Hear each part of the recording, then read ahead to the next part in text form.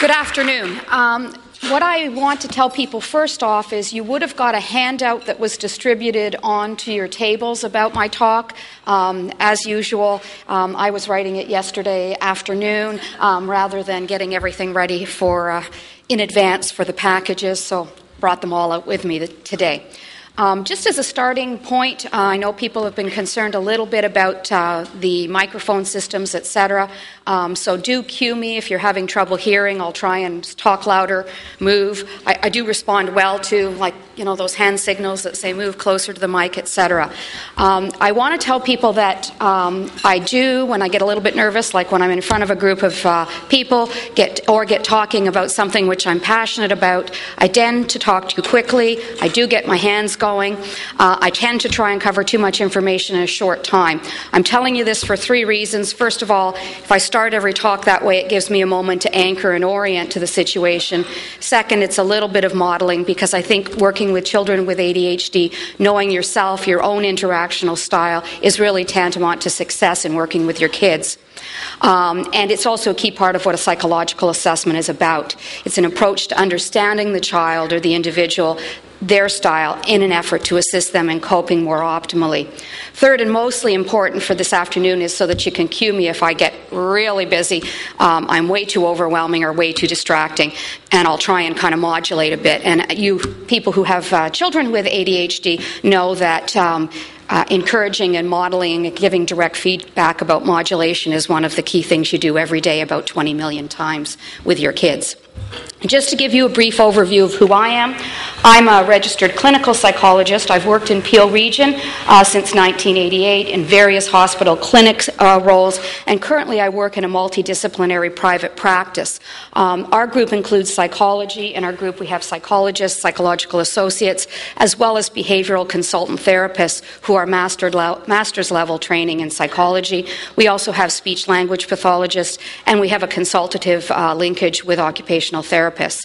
I am also a parent of my own special needs child, who's now a young adult, who has a cluster of co-occurring disorders. Bry has ADHD, he has Tourette's syndrome, he has obsessive-compulsive disorder, a seizure disorder, and multiple developmental and learning-based issues.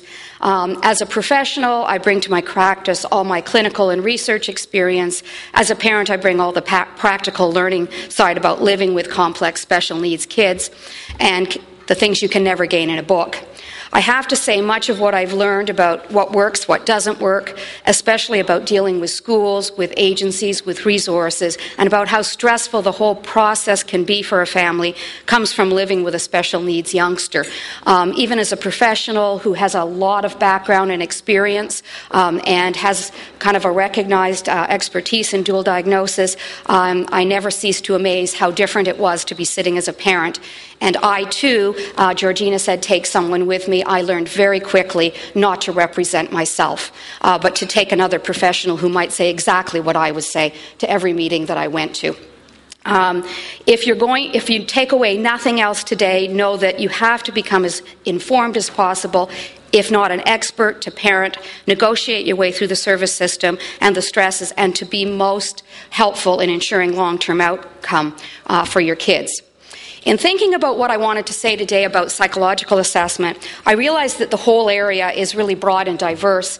My goal is really to provide you with the basics that you as a parent or educator need to be able to understand the ins and outs of assessment, the differences in assessors, goals and reporting, and the steps of an assessment and the basics to know what the information generated means, what comes out the other end, so that you can understand your child and really develop strategies for intervention. Still a tall order, but let's see how well we can do in a short period of time.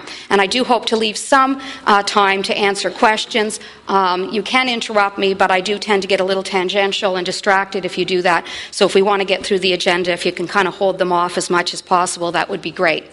As a starting point, as a psychologist, as with any other professional, I do have some biases, and I want, before I proceed, to even let you know what they are, but they are in part why I'm here talking to you today.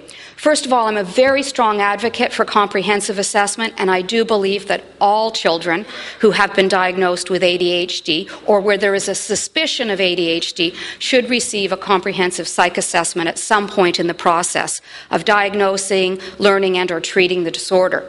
I know that knowing that access to assessments in a resource-poor mental health and educational community is difficult, and that private practice assessments are costly for families with more limited resources. I'm also struck how often, though, families do have extended third-party insurance through their drug and dental plans at work and aren't aware that that coverage exists for them to be able to get privately funded assessments. However, for an undiagnosed or newly diagnosed child, let me say that there's a lot of reasons a kid can present in a classroom as inattentive, as distracted or disruptive that may or may not have to do with ADHD. So I really think a detailed assessment will help clarify that confusion in this regard. For those who are diagnosed and who already have a diagnostic framework for understanding your child and that it fits, there's a number of reasons why you might still pursue a comprehensive assessment. First, when you have a child with a specific disorder or deficit, as a parent, you're facing the challenge of determining the best course of action for treating, for programming, for developing adjustment and coping strategies. A comprehensive assessment affords you the access to detailed information about an individual's function, which allows you to proactively guide the process with factual information about your child, again, the whole child, with a model of what strategies are most likely to be helpful, rather than trying a bunch of strategies that may or may not work for your individual child. Second, in children's mental health today, and I think Heidi referred to it this morning, there's an issue called comorbidity, which really comes into play. Comorbidity simply means that for any individual with one disorder or difficulty, there's a much higher frequency or chance that the same individual will have one or more other areas of difficulty. In fact, in my own doctoral research, which was on dual diagnosis back in the early 80s, even in early research, and I worked with developmentally disabled individuals with dual diagnosis, indicated that for the developmental disabilities that there was a 20 to 50 times more likely diagnosis of an additional mental health problem if you had another developmental disability. That is a huge amount of people who have more than one thing going on.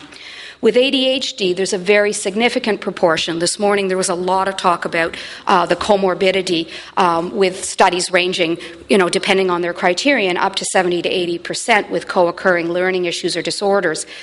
A further 50 to 60% may have co-occurring and one or more persistent tics or repetitive motor or vocal movements. Amongst our Tourette's kids, approximately up to 90% will also have some form of ADHD. We have 60% of ADHD individuals who have comorbid issues with anxiety and or have higher prevalence of other mood-related disorders like depression. And I think Heidi mentioned amongst our adult ADD women, there's a very high comorbidity with depression and anxiety-based diagnoses and disorders. So it's really important to know about any comorbid issues. One way to be able to address comorbidity, to intervene early and proactively, is to have a comprehensive assessment which allows to look at not just the ADHD, but at learning, at emotional functioning, at the systemic issues that are happening for a child.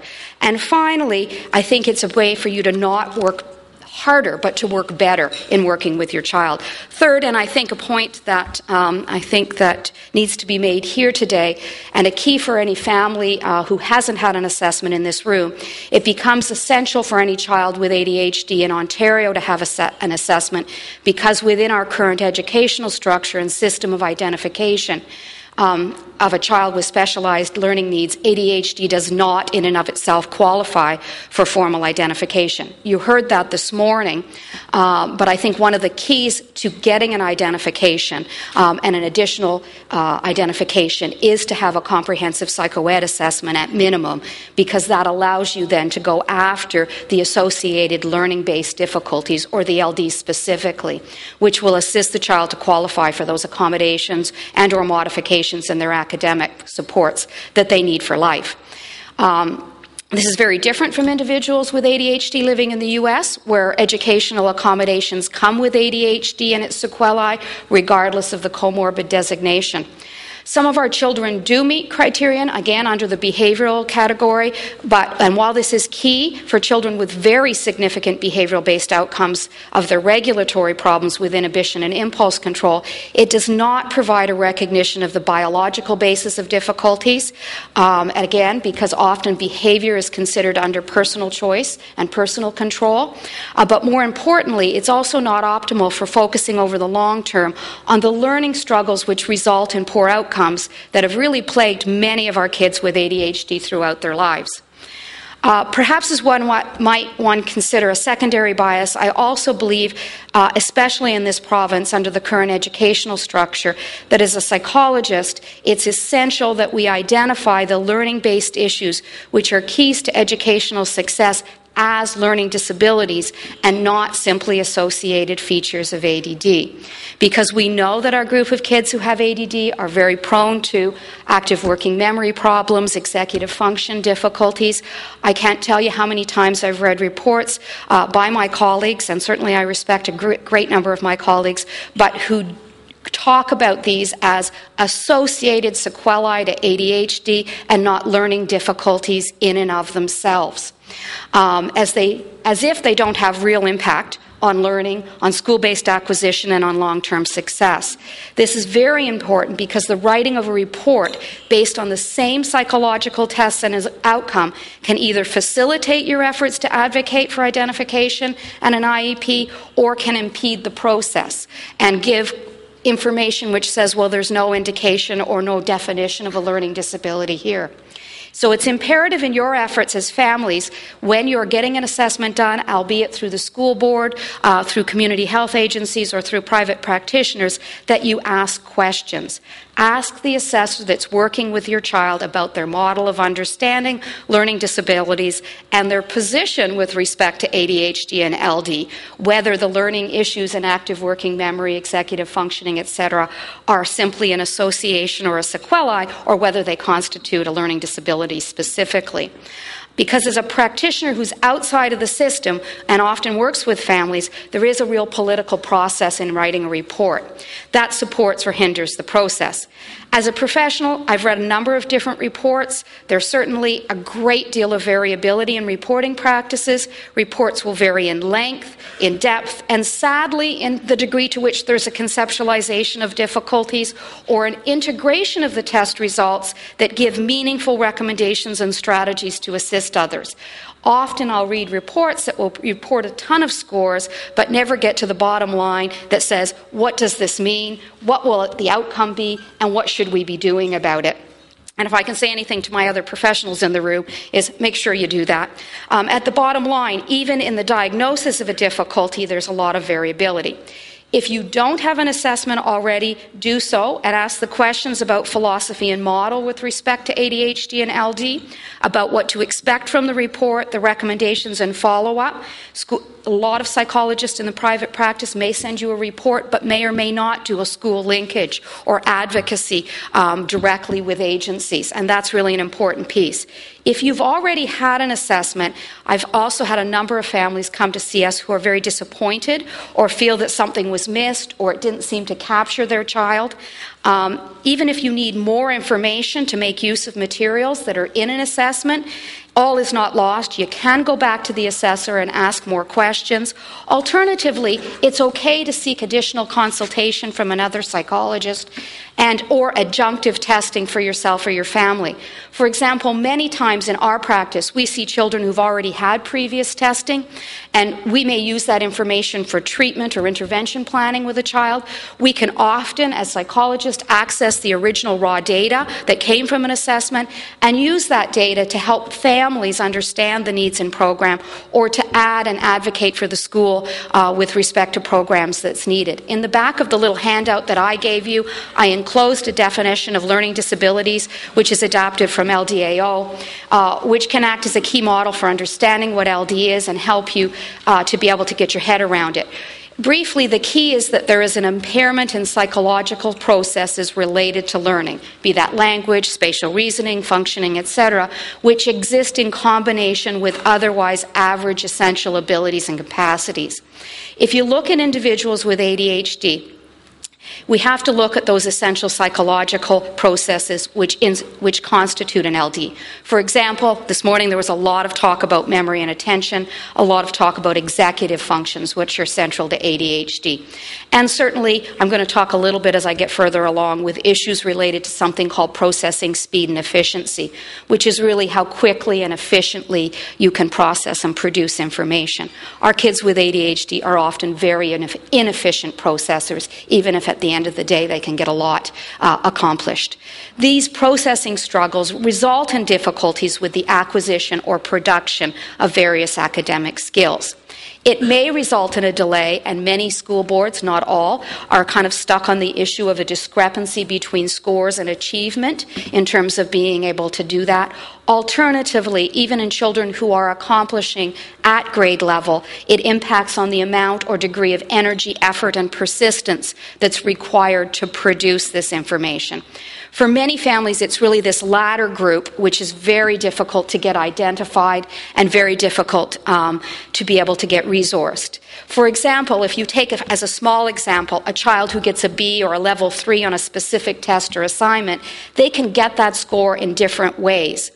Some children may be able to listen in class, spend a short time generating the information, spend 10 to 15 minutes at home writing out a good copy, studying for test. The result is a level B or level 3 product based on our current 1, 2, 3, 4 scoring system.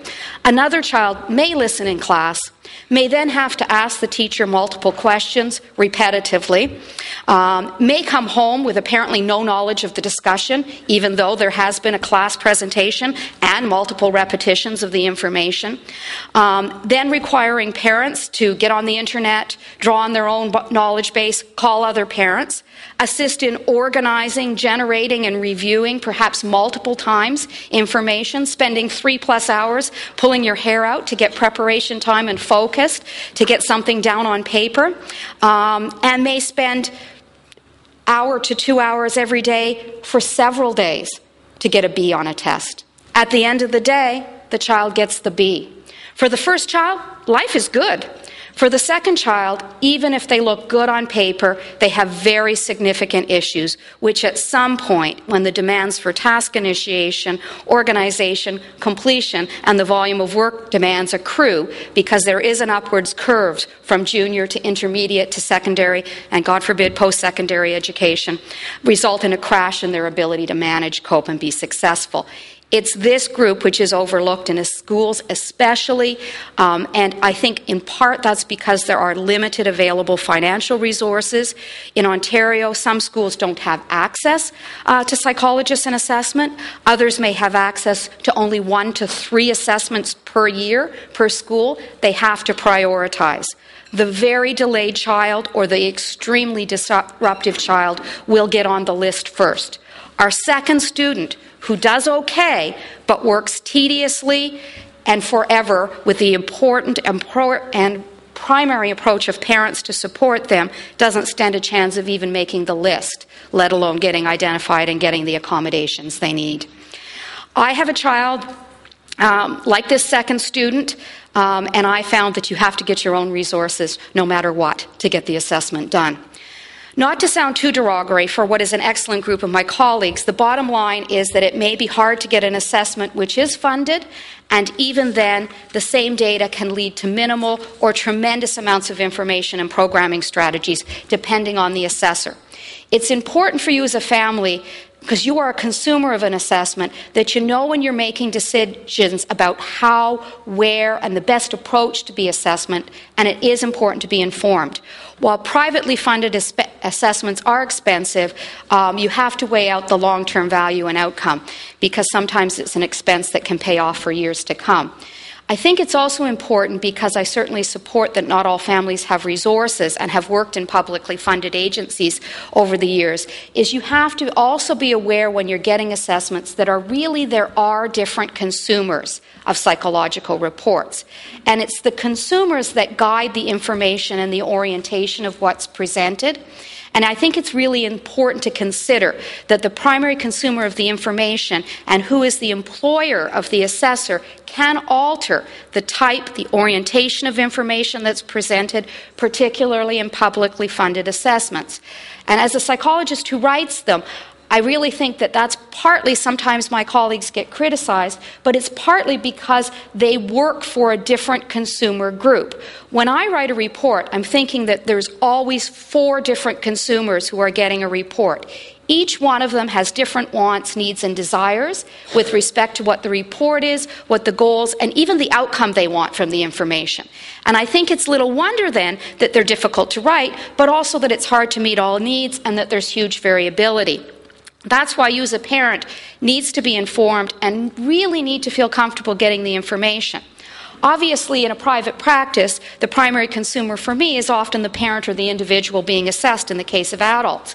But when a parent wants their child assessed, it's because they have concern about their child's functioning, albeit learning and development, behavior and emotion, or in presentation in the family.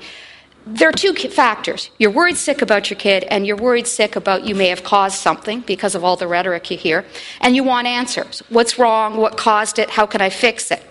As a parent, you need to know your child's strengths as well as weaknesses. You need information to understand what it means for them now, in the future, and also to have reason to hope. The child often feels they're stupid or bad, even if that's not something they've said directly. As an individual who's assessed gets older, there's also having to sort through the mixed messages that they've got. Adolescents and young adults know even if they've had learning struggles, they often have a very limited understanding of what that was, but they sure know what the pain involved was in the educational process. And there's often a ton of secondary issues with self-esteem and their emotional functioning. So writing a report for the family group of consumers has really got to be geared towards answers and directions. But I think it's important because not all assessments are geared that way. The second group is what we call direct service providers. These are the people like teachers, resource teachers who are spending, resource workers, tutors who spend direct time with your child. They want to look at the profile of strengths and weaknesses. They want to use it to set up systems within a class or school, or alternatively in home for tutoring. They're interested in understanding the ups and downs in a profile, but they also want to look for what's a doable program with suggestions that will help to manage. Often, those of us in private practice get criticized that we make recommendations that aren't doable, that aren't able to be implemented within boards or systems, and it's really important that you hit both sides. Assessments completed at the school level are partially for the direct service providers, for the teachers, the resourcing staff. But I also think you need to know that they are partially, and perhaps more importantly, for the service coordinators. And in this case, the coordinator is the more political process. They're looking for a diagnosis. They are looking at specific scores to determine if the child fits what's often an ambiguous set of criterion in terms of managing for identification and qualification. This group is interested in eligibility primarily, and they are primarily interested in what your child can't do. Funding and supports in this province follow needs, not successes. So it's important to know that if you get a school or an agency-based assessment, don't get me wrong, they're wanting to support teaching needs and help, but they're primarily seeking information about whether a child meets the criterion for supports in their system. That's where there may be variability. Often I've read school psych reports where they may describe ADHD to a T but never even reach a formal diagnosis in the report about ADHD. Simply, they might refer families to a pediatrician or a doctor based on their observations and scores and leave the diagnostic piece to the doctors. Next, they're working with a group of individuals who understand scores, who know the terms and the processes to follow. So sometimes the reports are filled with tons of numbers and information, and the parent's left with, I don't know what this means at all, because you've never been trained in statistics and interpreting what's a scaled score, what's a percentile rank, what does this mean in terms of my child's functioning. As a parent, it's important to note that the key audience for some of these assessments is often the internal group, those who are educated in the basics, who knows what a score means, and who are geared to that in-school educational audience. That can make things really easy or difficult for your child. At times, I've met with families who've had great feedback and good understanding. Other times, very limited feedback.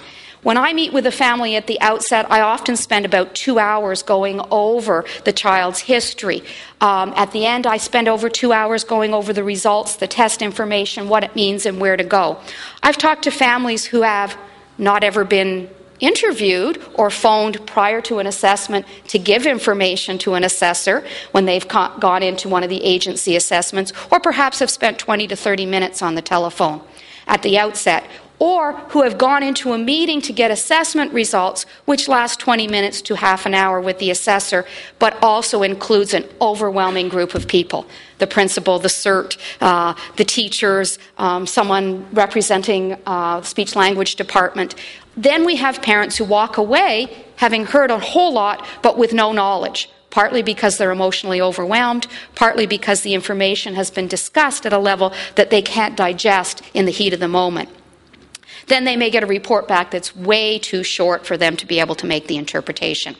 Subsequently, in these kind of situations, your child may be served well, but subsequent teachers in the forthcoming years may or may not get the information that's been laid out, and you really have to become your child's advocate.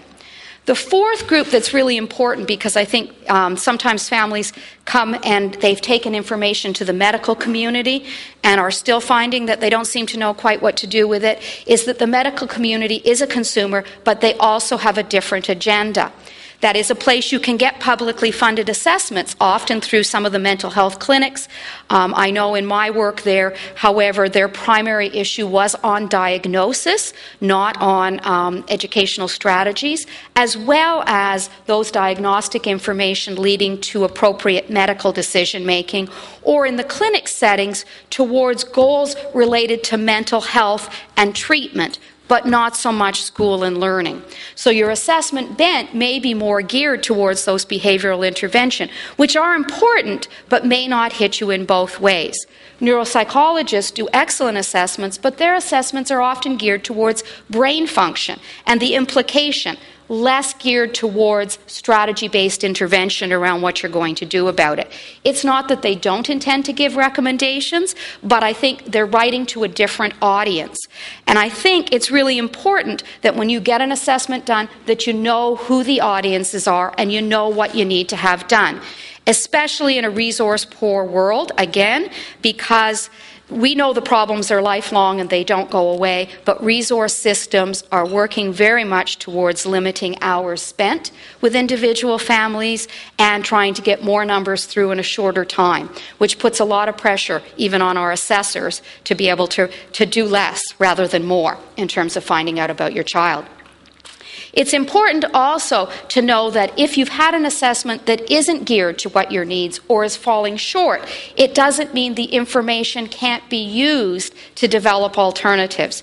And again, be that going back to the person who did the assessment and asking the alternative, this was great information about what we should do from a mental health perspective, tell us what should happen at school, or going elsewhere to people who can interpret test results and integrate that information in a different way and gear it towards development of educational strategies.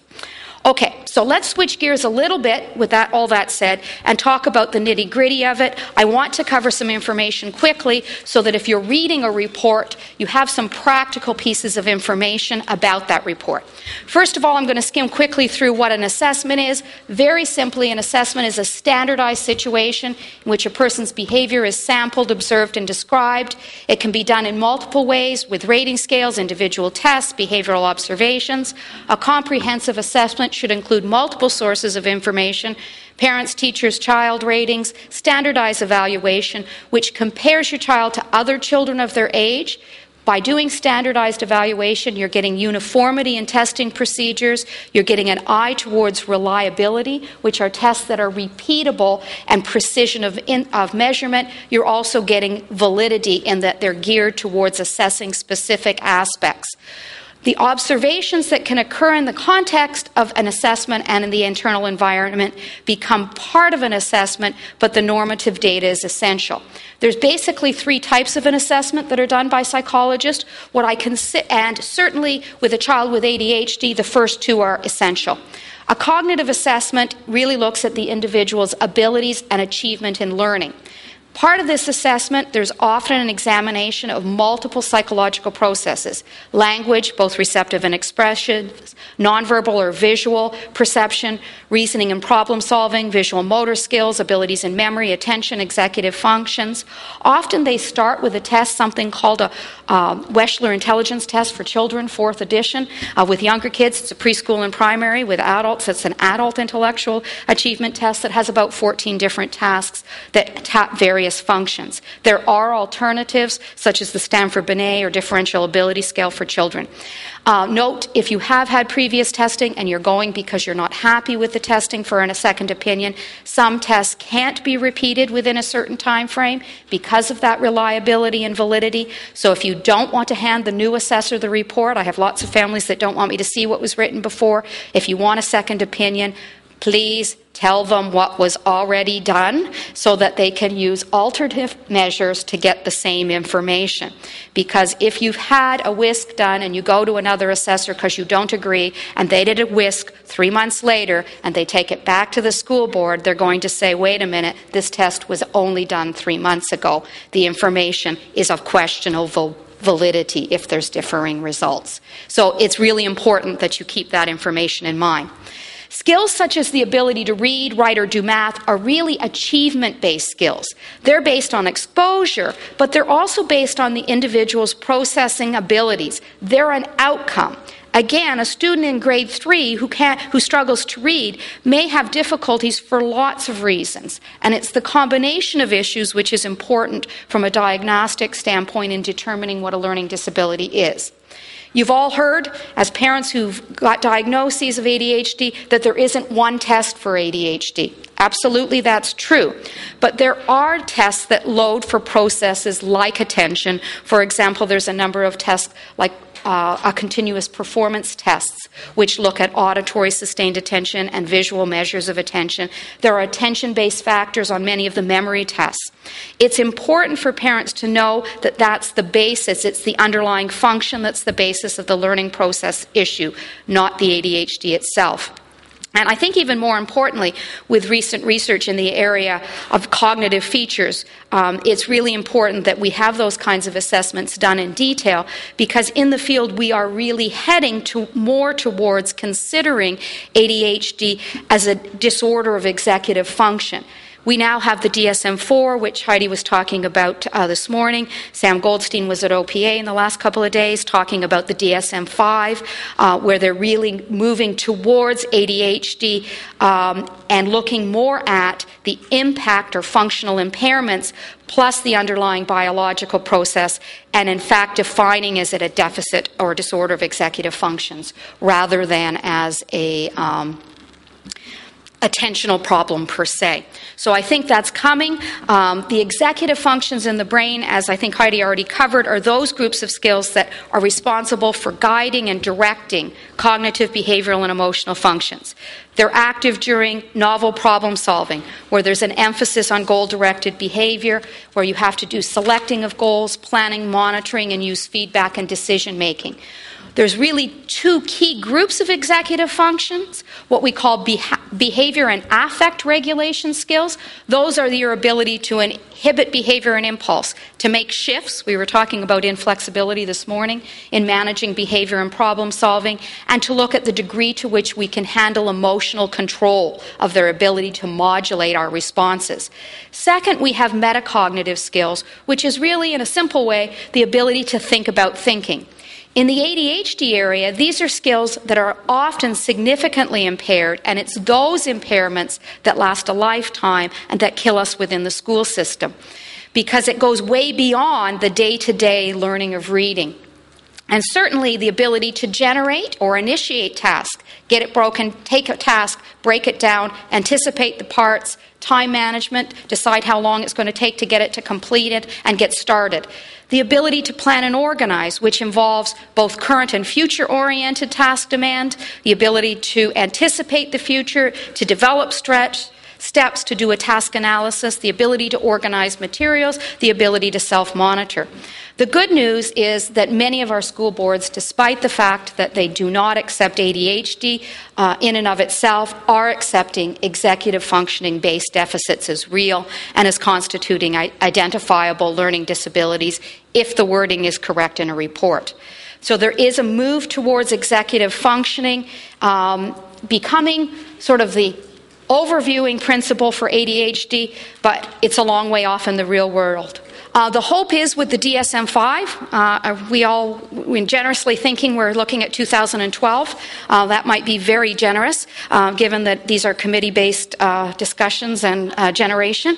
But there's really going to be a strong orientation to not seeing ADHD in and of itself, but as looking at that biological, psychological processes. It's going to be a long way coming. That may or may not help us. Those of us in the political side worry that if DSM-5 calls it an executive functioning based deficit, that there's a decision then that since ADHD didn't qualify and this is just what ADHD is, then it shouldn't qualify either. But there's those of us who say, well, we'll have made it a moot point because there's a recognition of that process as an identifiable and real problem. I'm going to switch over a little bit now and talk about, let me skip because I'm not going to get through everything.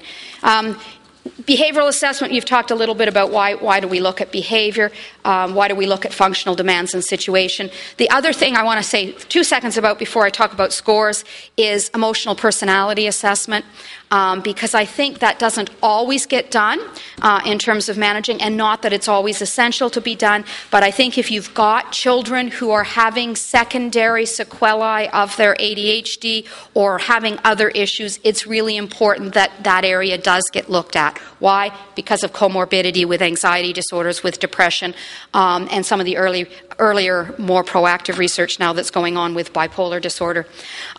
They can include standardized structured tests and or more projective tests.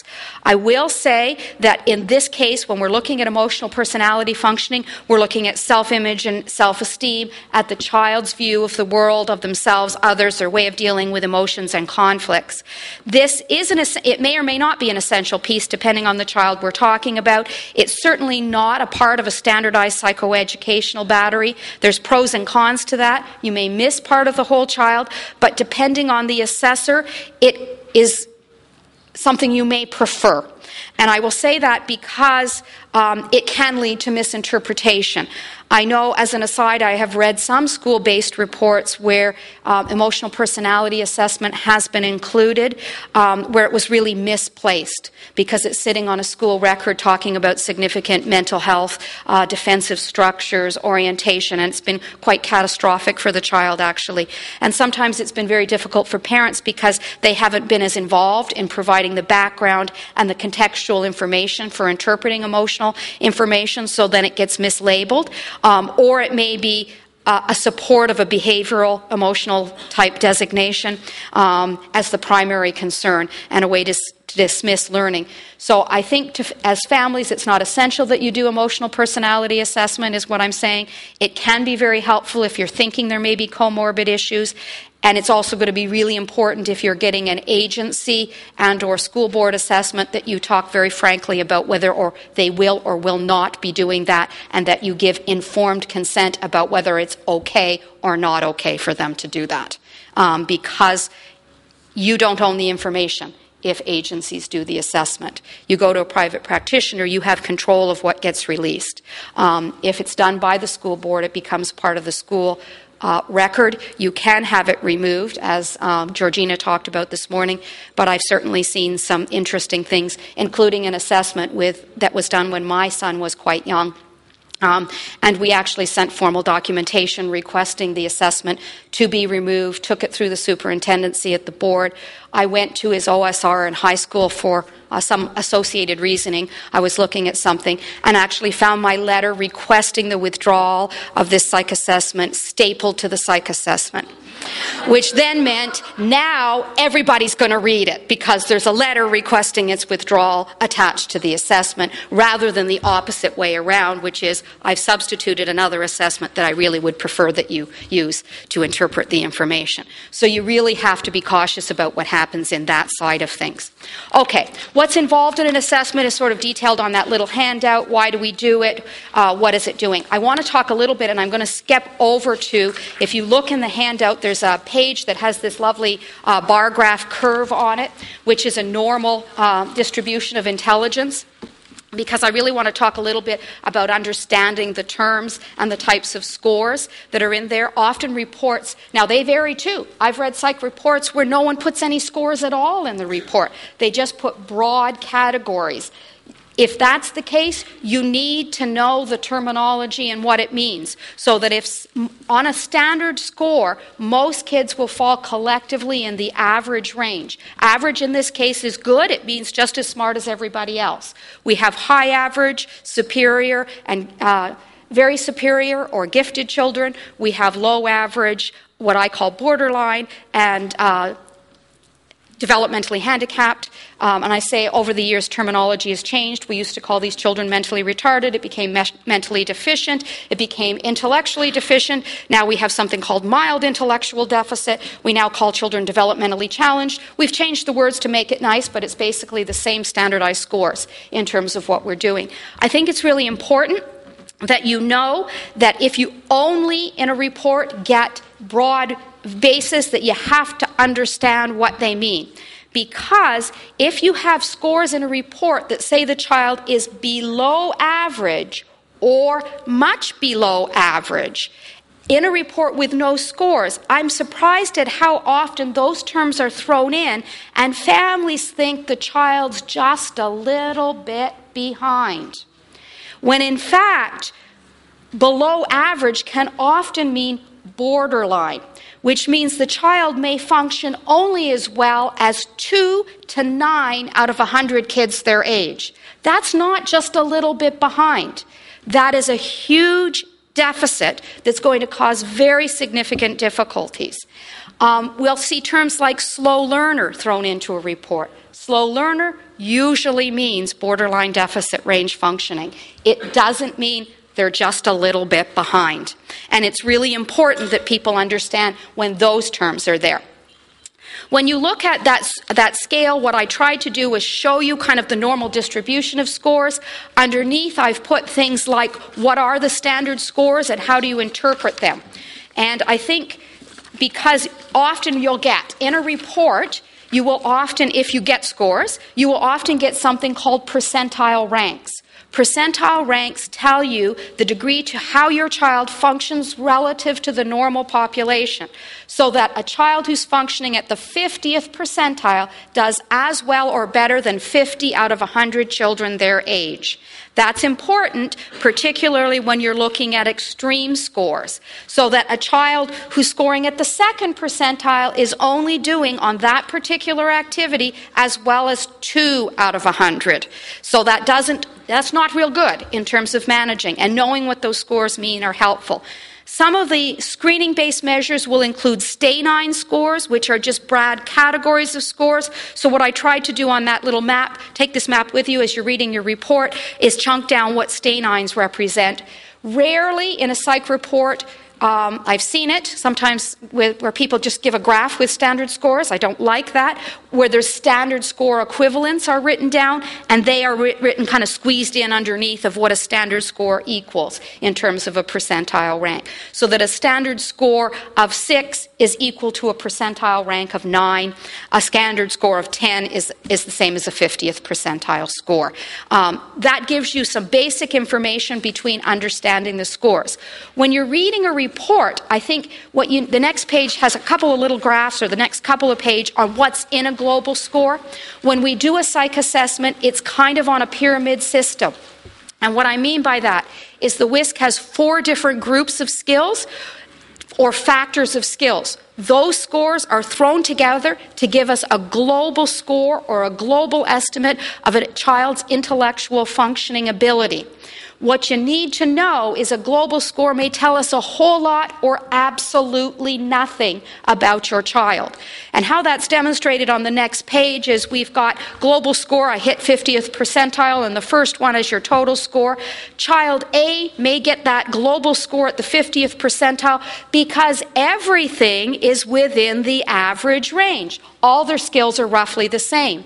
Child B, who has scores in the borderline range and scores in the superior range, when you do statistics, may come out average. That is not an average profile. You can't fake good on these tests. If you've got skills in the superior range, you've got incredible strengths.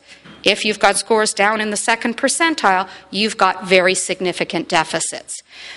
You may get that same score, and I sort of talked over it because it then breaks it down to kind of more visual and verbal processing. Again, it might be because all of the scores are at the same level, or you might also have something that we call bimodal distributions. So child B under the verbal and visual is more of our bimodal kid, where we've got scores that are in the basement and scores that are way up at the top.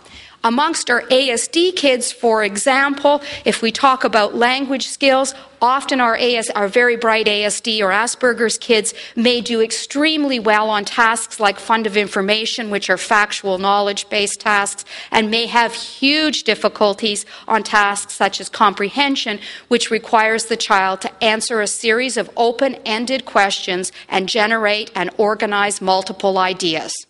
Okay, so they may have a scaled score way up at the top. They may have another one way down the bottom. At the end of the day, we may say, oh, they're verbally average.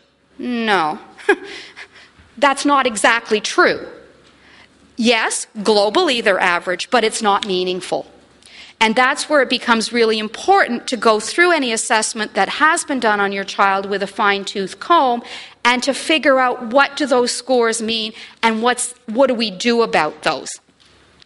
Similarly, in a global score or a full-scale score, your child may be adequately or inadequately represented. The next next page just sort of looks at, to get the same global score, you may have excellent language skills and very poor visual skills. You may have excellent visual skills and very poor language skills globally.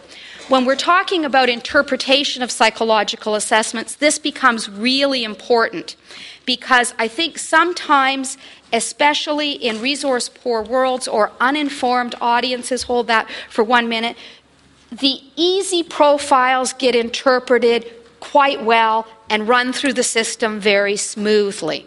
So if you've got a child who's got fabulous nonverbal skills across the board and has terrible language scores on every test that we give them, and can't read and write, it doesn't take a lot to say they have a language-based learning disability. They're in pretty easily because the whole global profile looks like that. Our kids with that huge scatter or our kids with that bimodal distribution often, not often, but can be interpreted as, well, at the end of the day, they're average. Everybody has individual differences. Okay, you're missing the boat. Because, in fact, our LD kids are those spikes and peaks kids. They're the kids that have great strengths and huge deficits all in their same little body. And it's the discrepancy between their strengths and weaknesses that tells you the most about how they're functioning in terms of managing. So it's really essential that we don't use a simplistic model of understanding and identifying learning disabilities. And it does sometimes require a little bit more fine-tuning in terms of the management system. And I think especially, I like to use the example around looking at these kinds of things because we know that our kids with ADHD have got kind of shortchanged because of some of the issues like doing okay at the end of the day because they put in, or the families put in, amazing amounts of energy, efforts, etc. And I think as a psychologist, it's not always easy to assess what's going on for a kid because we find that, for example, you may have a specific kind of disability even after we talk about scores and discrepancies, that doesn't show up well on preliminary tests. And I will use the whisk as an example. I love the whisk. I do the whisk all of the time. But children, I've run a ton of reports where families come in to me and say, my kid just doesn't seem to get language. They can't seem to organize. They can't produce an idea. It just doesn't come out. And they gave them this whisk, and they said, well, they scored average. They don't have a language problem. Okay. Well, they may or may not have a language problem. The whisk does have a number of language-based tasks. However, those tasks do not heavily look at receptive and auditory processing of language. There are not high receptive processing demands. Plus, what's in a score? For example, many of the tasks on the whisk, you get 2 points for the best answer, 1 point if you're in the ballpark, 0 points if you can't tell us anything about the information, and it's based on content, not process. So the kid that gives us some basic content that has information may score well. Kids that can't generate anything, I don't know, skip it, or don't give you any information, it's easy to move on. I have my language kids that I call my much ado about nothing kids, which you ask them a question and they give you a 4-paragraph answer on every question. Somewhere embedded in that 4-paragraph question is some content that's relative and kind of means you kind of know it, but you had a hard time hitting the main idea with topic maintenance, organizing and formulating the idea, succinctly summarizing information, drawing conclusions based on that information. Huge, what we call higher order language problems, which may not be tapped depending on the test you give. And that's really important when we've got screening-based assessments that are done sometimes by agencies and sometimes by our psychologists within the school board who only have a certain number of hours to spend with the kid and may only be able to give 1 or 2 tests. So they only give the whisk and they can only make their conclusions based on that. You may have a huge language problem that doesn't get detected. Similarly, in the nonverbal area, we have kids who do, with our nonverbal-based learning disabilities, who do really well on tasks where there's structure and organization, where all the information they need to solve the problem is right in front of them. Give them a task where they have to integrate and pull together the information, they have huge difficulties. The WISC 3 used to have a task, for example, called object assembly, where we scattered a bunch of pieces and the child had to pull it together to make a puzzle, to make it look like a soccer ball or a face. In the WISC 4, we took that out. So we took the task that loaded heavily on integration out of the test and out of the score. Most of the tasks on the WISC 4 have an incredible amount of structure. There's models, there's templates, there's chunks to follow. Our kids who do really well in those will look good, but they still may have huge difficulty pulling information together. So I think it's really important then that we don't just rely on a short realm of tests. That's also why it becomes a little bit more labor intensive as a psychologist, because you can't just take a score. You have to be attentive to what's going on in the process, and you have to follow up with testing that taps the areas that you're observing to be a deficit. Because if you don't, you're going to miss a whole lot. And it's our kids with ADHD who tend to have lots of strengths mixed in with all of those incredible deficits that often fall through the cracks.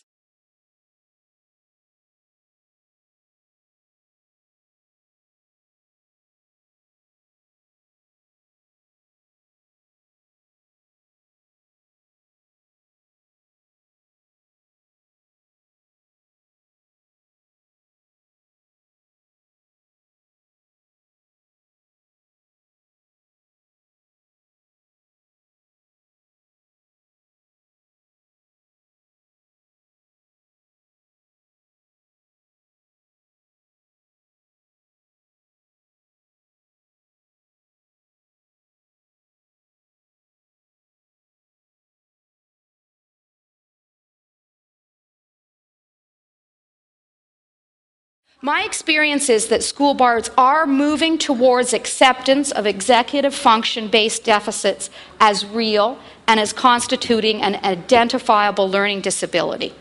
And that move is very helpful for us because that's a move towards an executive function-based conceptualization of ADHD and a willingness then to include them in processes.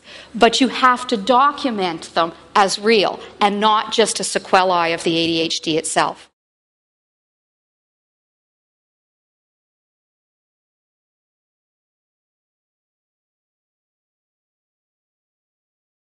Well, that's an interesting concept. Can you use the words? Yes. Might it politically be bought? Not so sure. Because what have you done to assess executive functions? Have you done standardized tests? Have you done a conceptualization in terms of managing?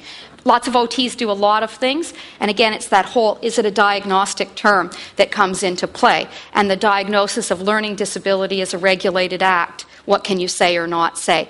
I would encourage you to use those words because they are recognized, and there's really a movement within the school system to look at executive function as a real and viable reason for identification and accommodation.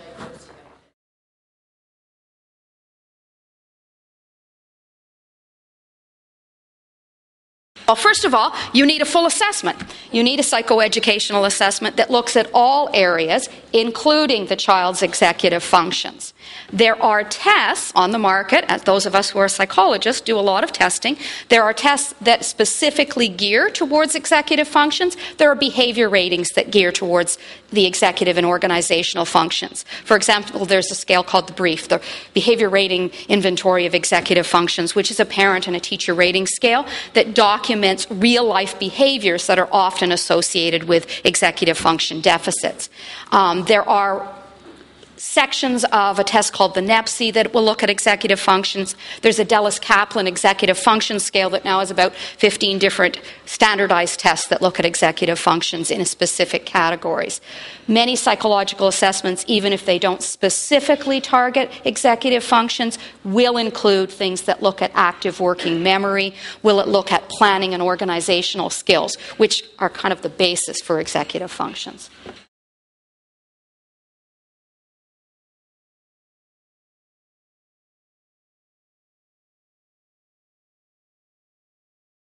What's the truth? Okay, well, you're going to get my bias, and prior to going into private practice, I was the clinical director of a specialized preschool service, so I'm a strong advocate for early identification and intervention. It's never too soon to be able to identify. So it's bunk in terms of managing. But basically, it's never too soon. However, we do know preschool brains are changing very quickly and rapidly, so that issues that are identified at the preschool level can vary. But we also know, based on tons of research on learning disabilities, particularly in the area of reading, that early identification and early intervention are a key to success. In fact, there's a ton of research now that's suggesting that if children aren't reading well by grade 3, 2, okay, I'm going to say 3 generously, they will have reading difficulties for the rest of their life. So if you wait till a child's in grade 3, 4, 5, or 6 to assess, you've missed the boat in terms of being able to get the level of intervention and support needed to reduce the degree of impairment caused by the difficulties.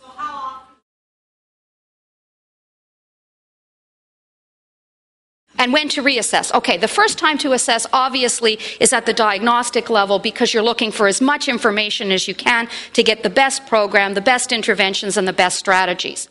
In terms of when do I consider reassessment important, I say natural transition points. So if you've had a child assessed at the preschool or as they're entering school, sometimes we've seen kids as young as 2, then we want to do some updated assessment when they're just before they're entering school, then you're looking at transitions. What are our key transitions in school? Transition to junior grades in terms of the way the curriculum switches, transition to senior public, transition to secondary, and absolutely transition to post-secondary. At this point, there's been some real change at the post-secondary level, and I'm doing a ton of reassessments on individuals entering the post-secondary level, because for accommodations, they will do them based on old assessment, but for bursary supports, for funding for adaptive technology, for example, based on OSAP funding and government granting procedures, you need an assessment that's no more than 18 months old, or 18 months, or you will not qualify for additional bursary supports. You may still get accommodations like being able to write exams in a separate room, but you will not get funding-based supports based on an old assessment at the post-secondary level currently.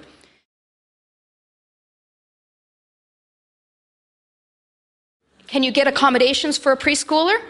Absolutely, you can get accommodations for a preschooler. My experience is, in fact, and not to be cynical towards schools, is that I've certainly found the daycare system much more accommodating in terms of identification and issues. If you have a preschool-aged child who's presenting with significant delays or difficulties, even those that might be based on behavior regulatory systems or attention regulation systems, you are often able to get very early access to government funding and resources, such as special services at home, resource teachers that consult to daycares, teaching assistant support within the daycare system, because the criterion for identification at the preschool level is often 2 or more areas of difficulty, not necessarily a pure diagnostic, clear diagnostic formulation. So you can actually often get more resources at the preschool level than you can at the school level if you have a child with a more severe difficulty.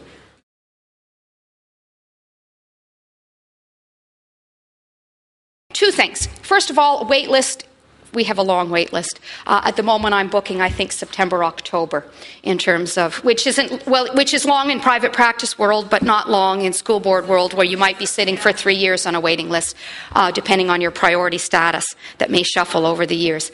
And so that's certainly where our practice is, and of course, I have a team in my practice, so it's not just me. In terms of, so we're looking at 6 to 8 months often for an assessment.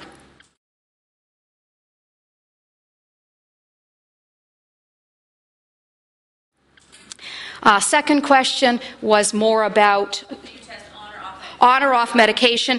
I mean, in those people who are diagnosed, often in the course of an assessment, we want to do both. We want to see the child off medication at least for 1 hour in time. We may want to assess them on medication. If this is a family that's committed to medication, first of all, and is going to be using medication, we want their optimal performance. And if that optimal performance comes on medication, I want to know what can they do when they're medicated. But I also need to look at what's happening off medication as well in a full assessment.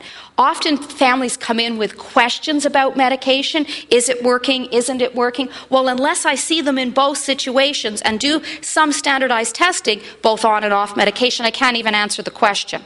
And many of our kids are under-medicated. So we'll see kids where parents will say, sure, my child's on medication. Yeah, I want you to assess them on medication. Their medication may be 5 milligrams of Ritalin once a day, short-acting, first thing in the morning. And it's subtherapeutic and is basically, might as well have given them a vitamin in terms of managing. And parents don't always know about medication and medication effectiveness. The other thing that's really helpful in doing standardized testing when you see a kid on medication is that there are some kids, some parents who feel that medications blunt and zone their child out. Some of the tests will pick up a sluggishness and processing speed if a child may be over-medicated. So it's important to be able to kind of assess in different contexts on that issue.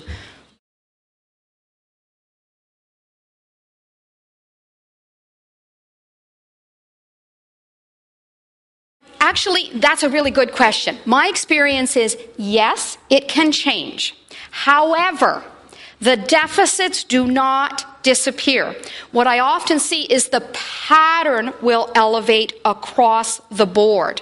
Because one of the things about our ADHD kids in a standardized psych assessment is they are consistently inconsistent, which means that many of our measures start easy, they get progressively more difficult. They're designed so that all children do not get the right answers.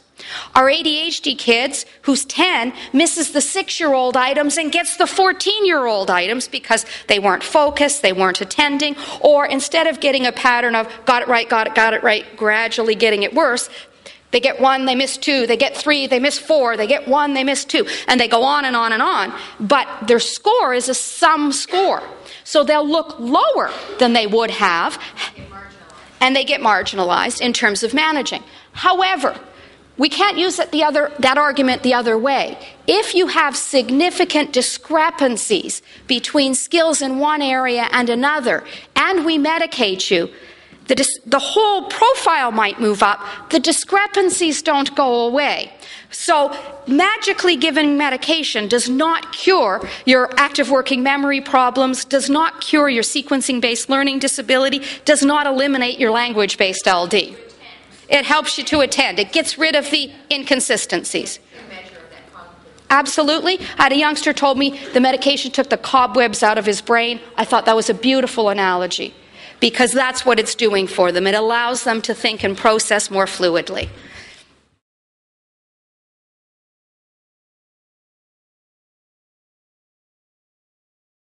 Yeah, I think it varies because it depends on what's happening in an educational program. And I'll say that because if you have a child who's doing really well, there's a good program in place, there's good educational supports, and they're at a transition, you've got a good working team, that there's good linkage between one school and the next school in terms of programming, you might wait till after the transition has come, and you might not hit every transition for reassessment. If you're already in a problem world and we're moving to another school, you absolutely want another assessment that will give you updated information because you're moving into a new team. And if you want to advocate with the new team, fresh data makes a difference. Go into a senior public school with an assessment done at grade 2 and they go, well, how do we know this is valid now? They don't. It doesn't help them, and it doesn't help them decide what are we going to do with reading comprehension now that we're having to read much more lengthy, complex materials and pull information out. At grade 2, we're very much looking at decoding with reading, some comprehension, but the type of comprehension that's needed to manage at the senior public level is very different. I hope that helps clarify.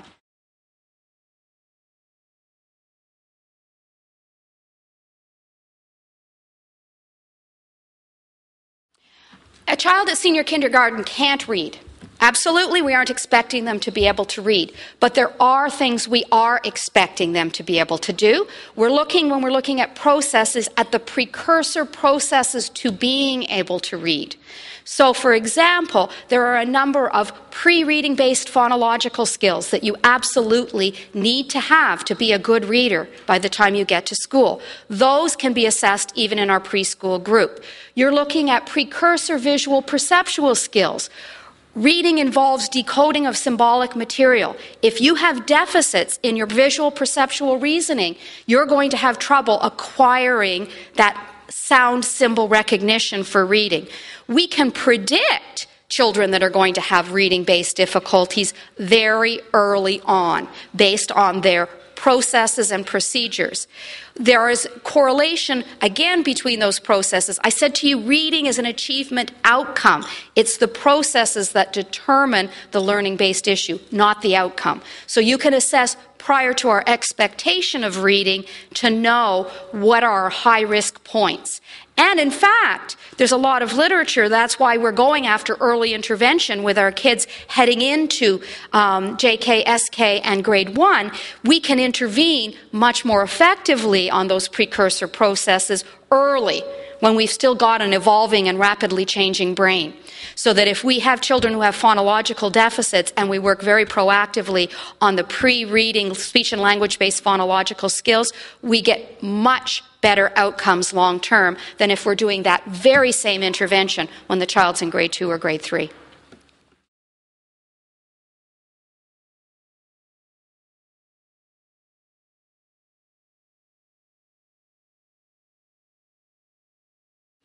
Well, yes and no. Sometimes if you've got a ton of documentation, I have to say sometimes we tend to not do everything again. And I say everything because we're a bit turtle-ish in our practice. So, I give, 5 or 6 different standardized rating scales that look at sensory issues and organization and attention and emotion and all of that stuff. But, often by the time we're getting to post-secondary, it's pretty well documented what's happening. So you may just kind of give a summary. I'll give you one or a couple of rating scales instead of a bunch. With respect to the testing, often it's different because if your child's been assessed as a child, they will have been given a Wechsler Intelligence Scale for Children, 3rd edition. By the time we're hitting post-secondary, we're looking at adult scales of intelligence. They are fairly similar, but they are more difficult. They do load for different degrees of complexity in terms of managing. So yeah, it's often doing the same stuff over again. And not to say that the profiles totally change. I think generally in terms of our experiences that once children hit about 13, what you got is what you're going to get in terms of managing. So that there can be evolution and change in cognitive profiles, but around that time, Piagetian terms, once we switch into those kind of formal operations, it's pretty much stays. So the pattern stays pretty consistent after that kind of adolescent age.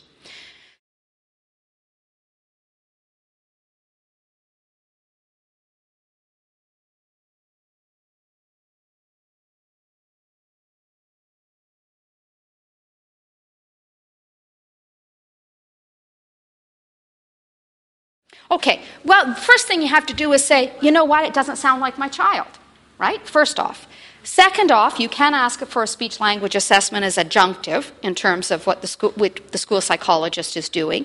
Third, you can start asking the psychologist questions. Okay, so they scored okay. Can you tell me a little bit about how they got there? Because I find, for example, that my kid, yeah, he knows what an apple or a bicycle is, but it takes him half an hour to explain it. Did you find that? Because often that's when they'll start to talk about process and that ability to organize.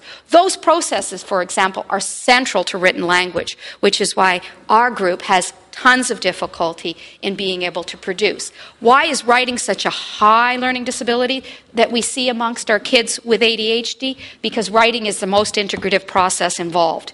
You have to be able to organize, formulate, retrieve, and integrate information linguistically. You have to be able to motor coordinate and produce the information. You have to pay attention to multiple details like capitals, punctuation, grammatical structure, let alone flow of ideas in terms of being able to manage and not leave words out. So writing is probably academically the most integrative process that kids have to do.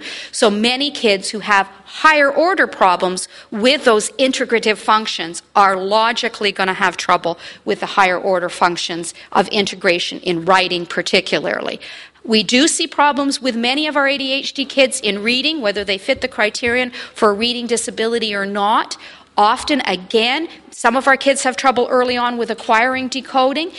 Amongst our kids who can decode well, it's being able to decode and process at the same time, so they can read the story well but have no idea what was in the story, or the higher order comprehension of pulling out the main idea, drawing conclusions, versus what is concretely in there. And anyone who works in the school system that knows that the curriculum from the junior grades on becomes progressively more about making inferences, not just knowing the facts. And it's that inferential part of reading and processing of reading which is really problematic for many of our ADHD folks. Yes.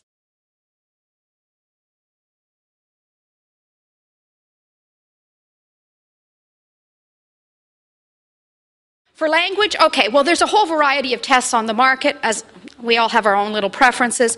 I like the SELF for the Clinical Evaluation of Language Fundamentals, 4th edition, in part because there's a group of receptive and a group of expressive tasks on that particular test. The receptive task has a number of things. One is a task for older kids called semantic relations, where you're reading sequential-based instructional information. The teacher said, get out your book and find page 37. This may not be an actual item I'm generating without it in front of me.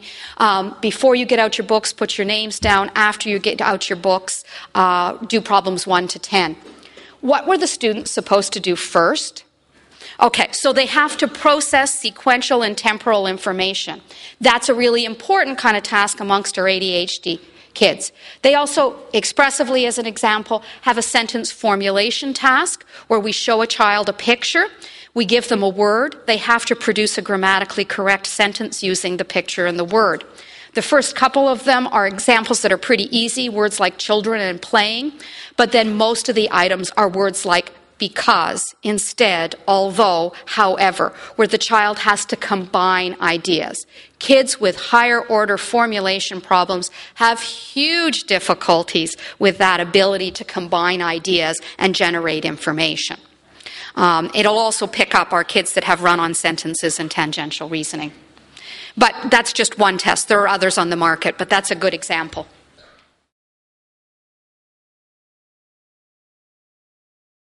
The Wyatt test, the other one that I didn't put down is really more of what they call that top scale up there where you've got 100. An average IQ is 100, so standard scores might be 100, 90, 80, 70. You see the top row? Standard scaled scores are the 1 to 19. The first top row that I didn't even label says 55, 60, 65, 70. Those are the scores that you get in terms of a global standard score on a Wyatt and or a WISC. So an IQ of 100 is the same as a percentile rank of 50, a Stanine of 5, or a scaled score of 10. They're all the same.